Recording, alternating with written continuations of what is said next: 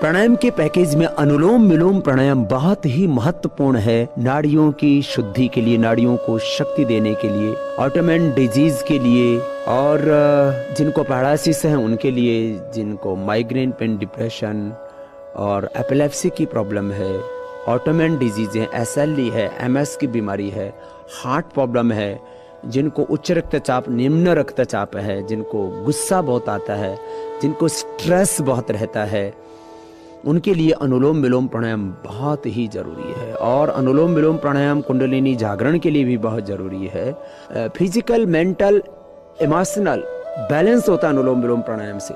शारीरिक, मानसिक, भावनात्मक संतुलन होता है। भीतर जितने भी केमिकल्स और हार्मोन्स का इम्बैलेंस है वो सब कुछ बैलेंस होता है अनुलोम विलोम प्राणायाम से। दाएं नाक को बंद करके बाएं नाक से सांस धीरे धीरे भरते हैं, फिर दाएं से छोड़ देते हैं, फिर दाएं से लेते हैं और बिना ही रोके फिर दाएं को बंद करके बाएं से छोड़ देते हैं।